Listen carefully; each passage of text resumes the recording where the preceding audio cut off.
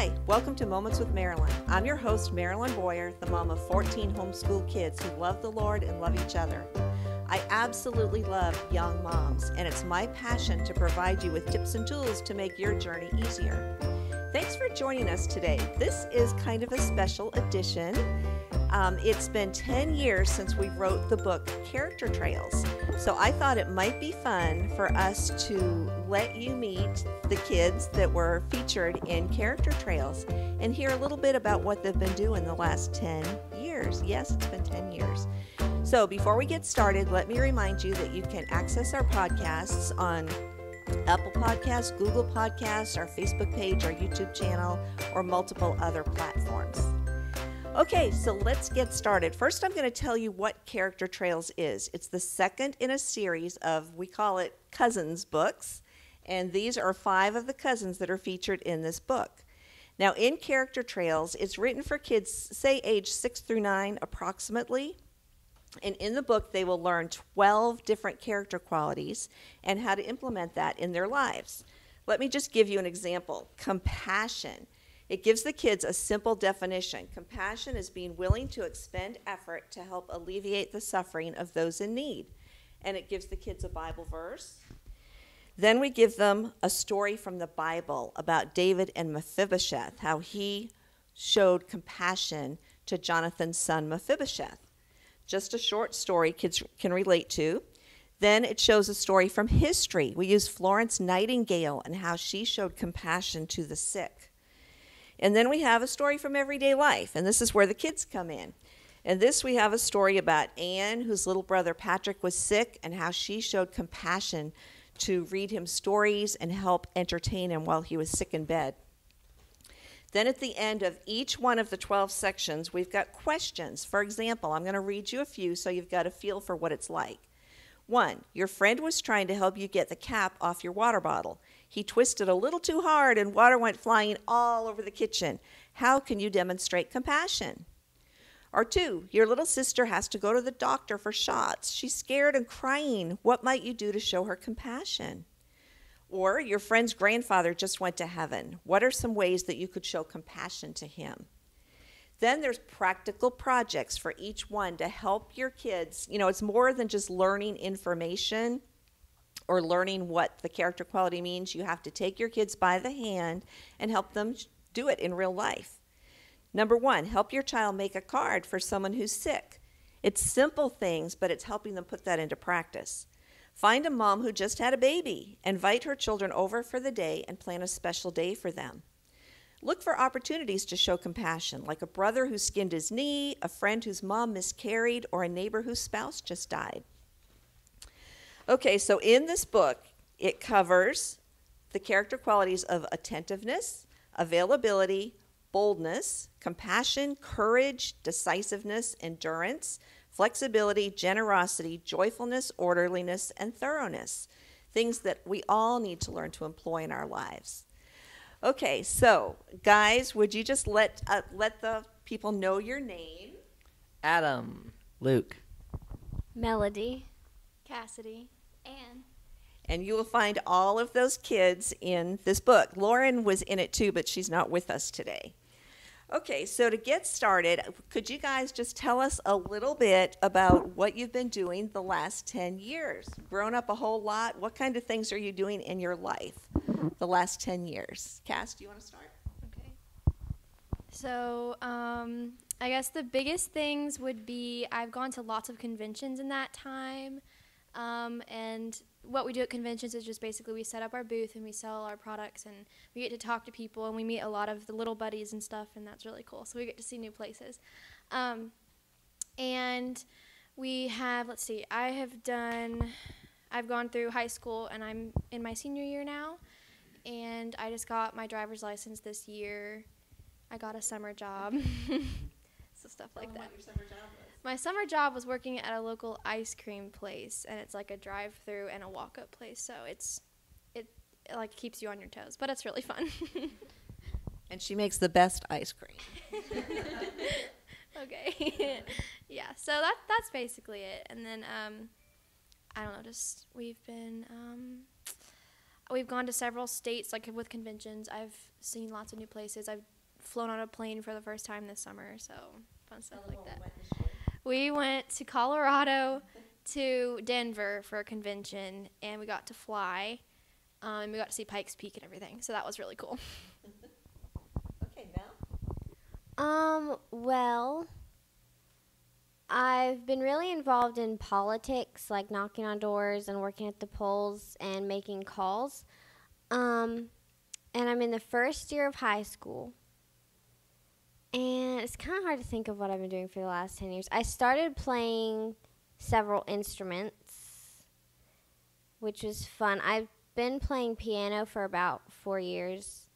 And then violin I started maybe 2 years ago. And I started flute this year. So, yeah. I didn't know that. Tell about Paul, what you do with him. Oh, yeah, I teach my little brother Paul and the youngest one, Daniel. And Paul really likes math, which is weird because no one in our family likes math. But he just turned 6, and he's doing 3rd grade math, so he's very proud of himself.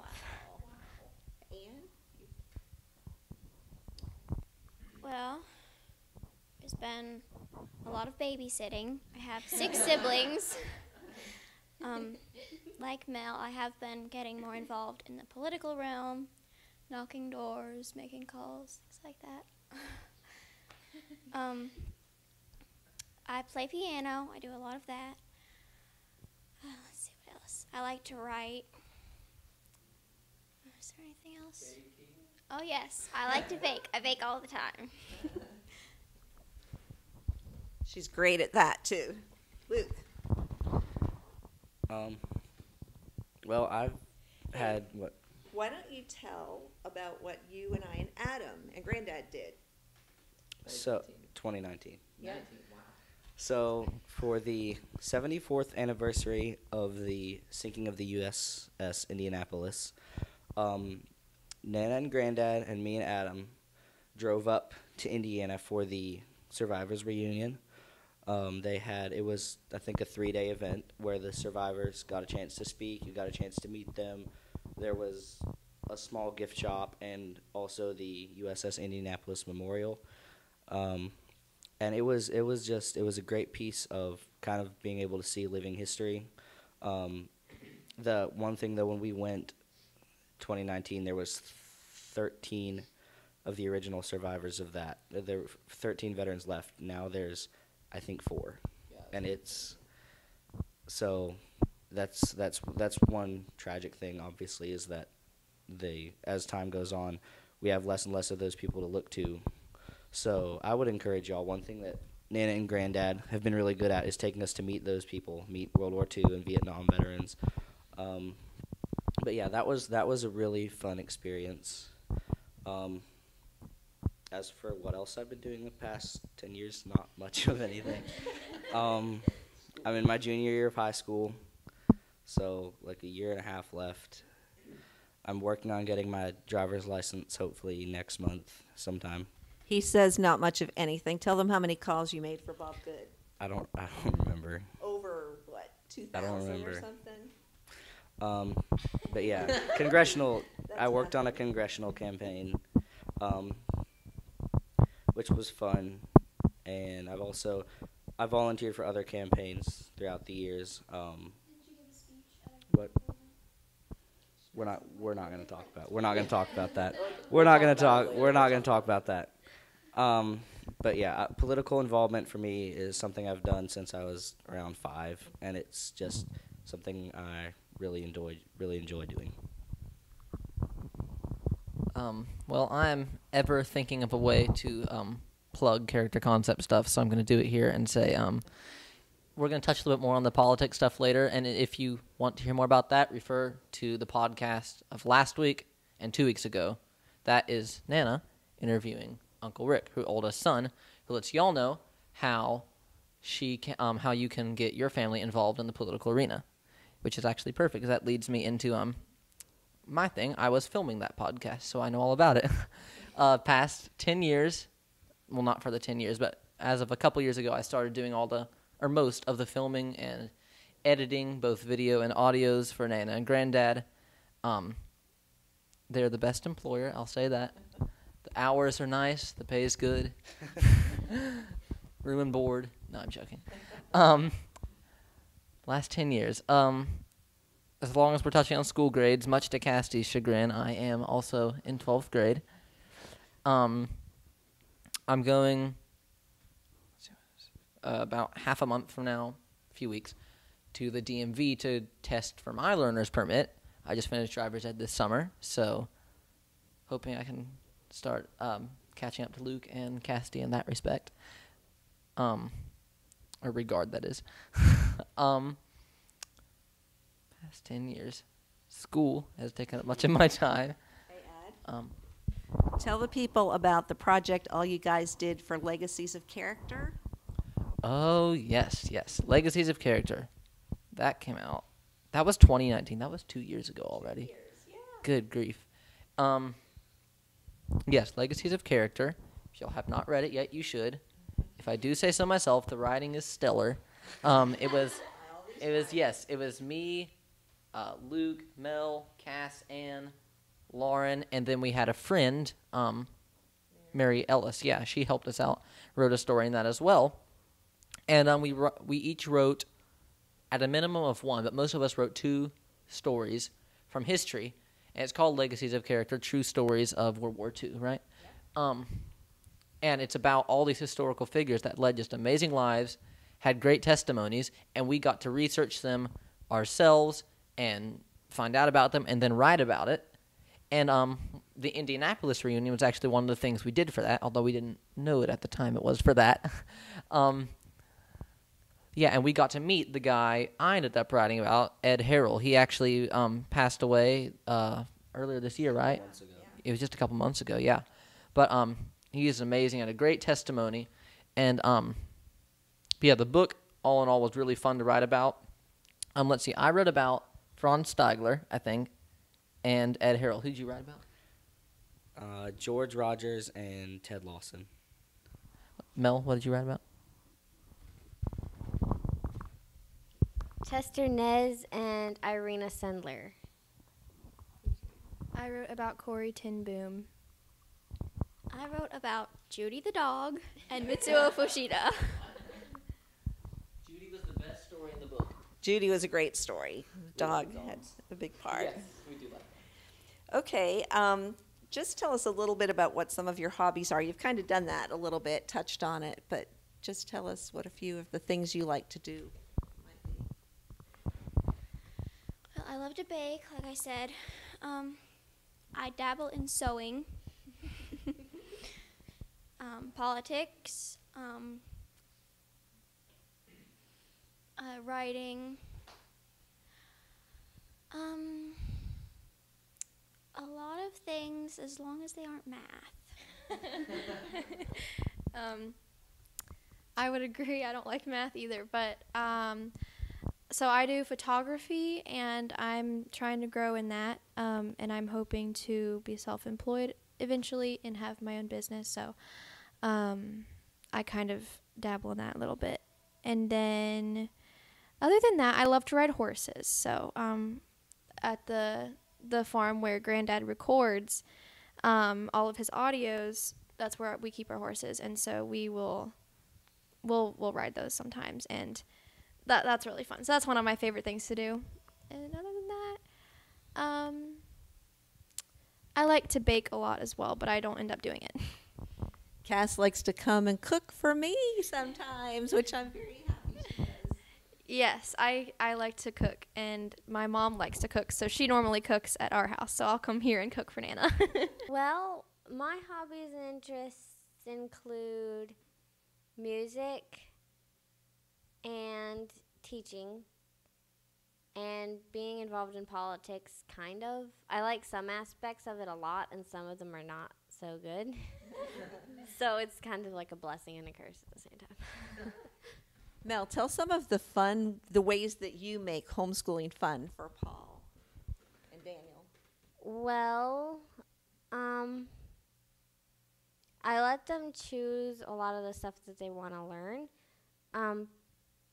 Like, I make them learn, of course, the basic stuff, like reading. And Paul does not like reading. But I let them choose, like, if Paul doesn't really want to focus on reading a lot and he just wants to learn it but not go extra, then that's fine, and he can do a lot of math if he wants. And then he gets to earn prizes a lot. He likes, he's kind of a social butterfly, so he likes to earn, like, going out to lunch with mom or dad or something. Very awkward. Mel is sounding less like rewards and more like bribery. Luke. Hobbies also pretty boring. I like football, to playing and watching it. Our hometown team is the Liberty Flames, and that's where both my parents went to college, so I'm a big fan. I like to hunt. I mostly hunt squirrels, but I also hunt deer on occasion. I enjoy most aspects of politics. There are some that I don't. And I mean, I also like to fish. I like a lot of outdoorsy stuff. My turn.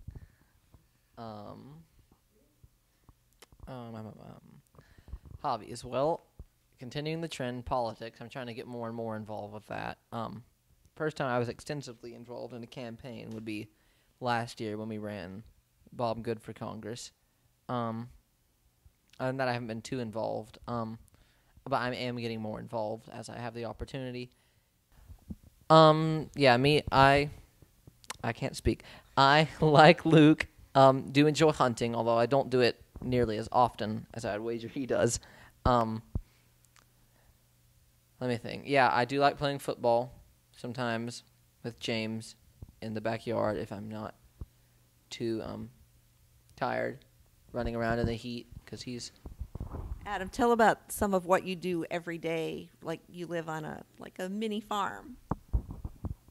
Well, I didn't think that was that interesting, but yeah, we live on a small farm. It's just under 30 acres. Little, it's not even a town. I think it's called an unincorporated community or something like that. Gladys, which is just south of here, I think. Yeah. We're here in Rustburg right now. But yeah, we're in, me and Cass, we live in Gladys, small farm. We got cows, dog, stupid dog I might add. Too many cats to count. Chickens, yes. Guineas. We did have hogs, but not right now. I think that's about it. Cass and Lainey, and to an extent Mom, have been, I've been working on Dad to get them a horse for years, and so...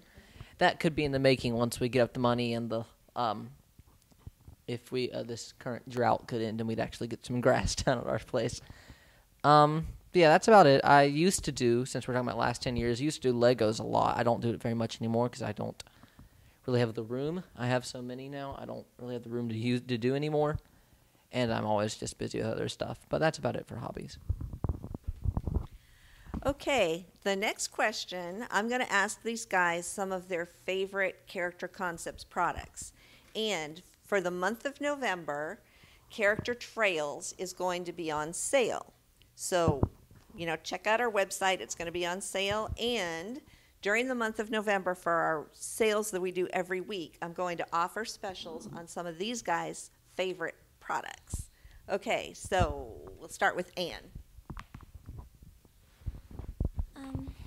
Well, I love all the Cousins books. Those are fun. I like The Boys of Liberty.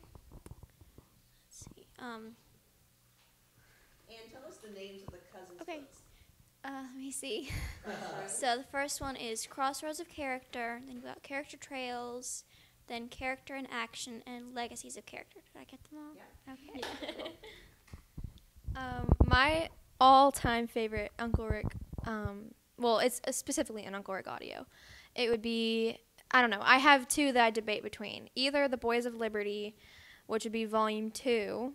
I listen to all of those stories so many times. Or the Frank Webster's Adventure Set, which has like five different stories. One of like my most prominent memories of being a little kid is listening to Jack of the Pony Express and Cowboy Dave. That's were me and Adam's favorites. And then once I got older, I started to branch out and listen to the other ones and enjoyed them a lot too. Like Airship Andy, I loved that one. And then Psalms and Proverbs, I love that because I would listen to them when I went to sleep. And I'd always listen to a certain part on disc 2. I could tell you it was disc 2 of the album. And I would always listen for one part before I would let myself fall asleep.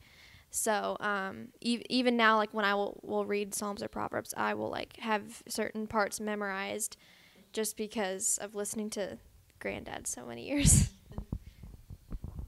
Well, I really like the history books, The Fight for Freedom and America's Struggle for Independence. I read one of those books for my third grade, and that was the best year of history ever. I used to hate history because Mom got kind of boring history books, and I didn't like it because it was a lot of geography too, and I like geography, but I like it more if it's not just this place is here, but it's this happened here. And that was really fun reading that book. And then I also like Dave Dawson. The Dave Dawson series is really good.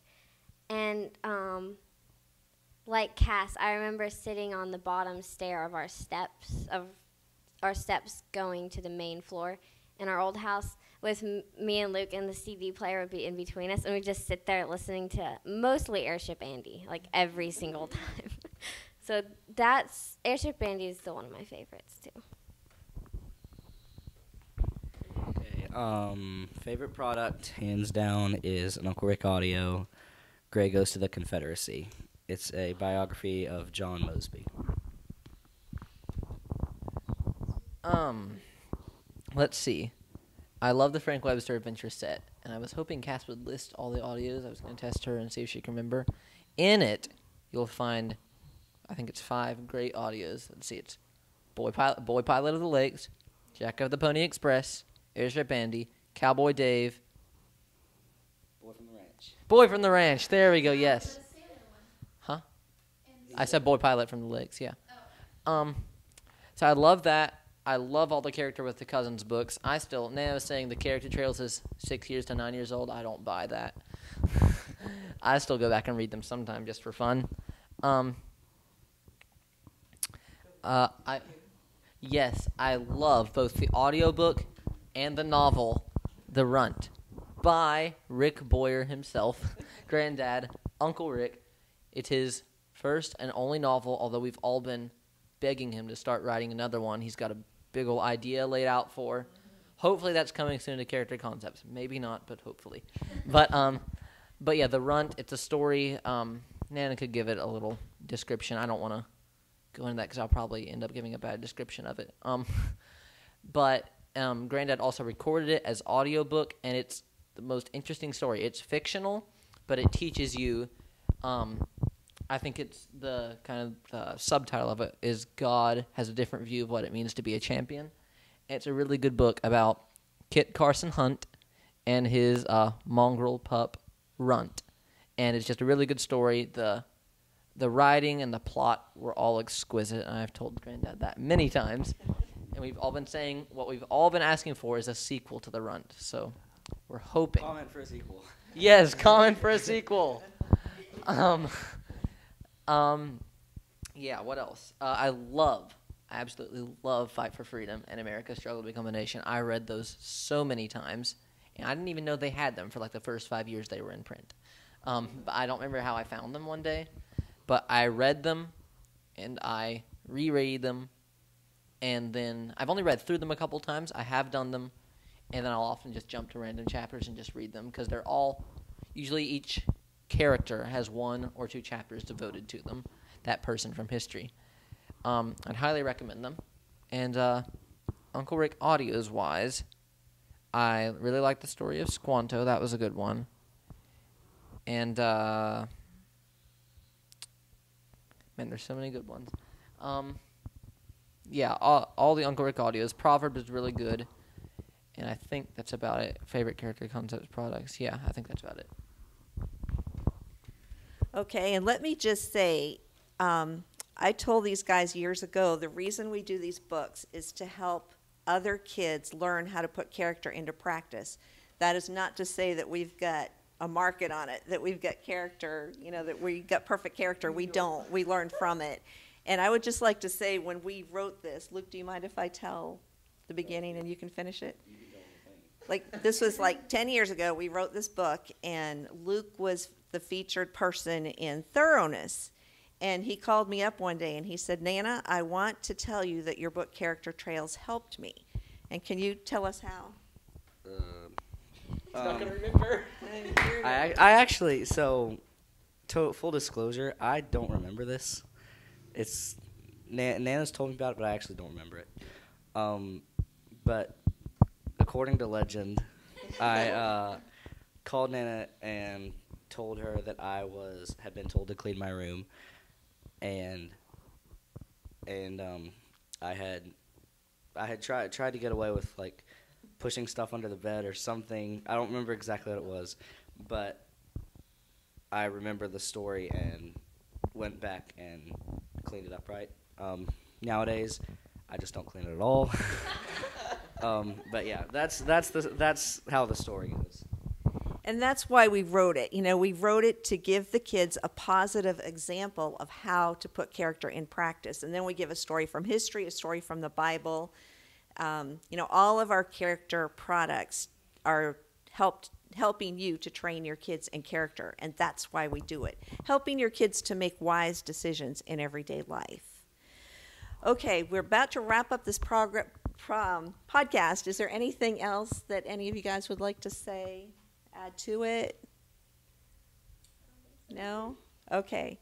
We thank you so much for joining us today. And as you said, if you want to learn more about how to get involved in the political arena, check out the last 2 weeks. My son Rick gives you lots of practical tips on how to get involved. So, yes, Character Trails will be on sale all month, and you watch for our emails. If you're not signed up for our emails or our podcast, please do that, because we give freebies every month. We give lots of practical helps for you, and we will offer lots of sales on these guys' favorite products. So thanks for joining us today. Have a great week.